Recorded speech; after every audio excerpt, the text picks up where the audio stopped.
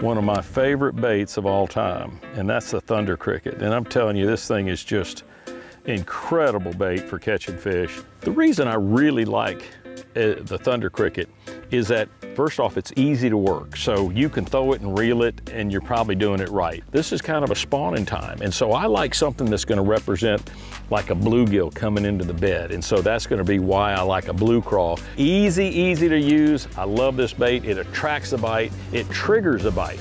You can do so many things with it, like let it crawl on the bottom, and because of the way the head is shaped, you can see it's kind of wide and all, it kind of lays on the bottom, and this keeps it vibrating, and so it doesn't get hung very much on the bottom. You can crawl it, you can pull it up, it vibrates up, vibrates down. You can go slow, you can go fast, you can speed it. There's really no bad way to work it. And this is when you know they like your blue crawl thunder cricket. But that's your job when you throw a thunder cricket, is figure out what they wanted that day.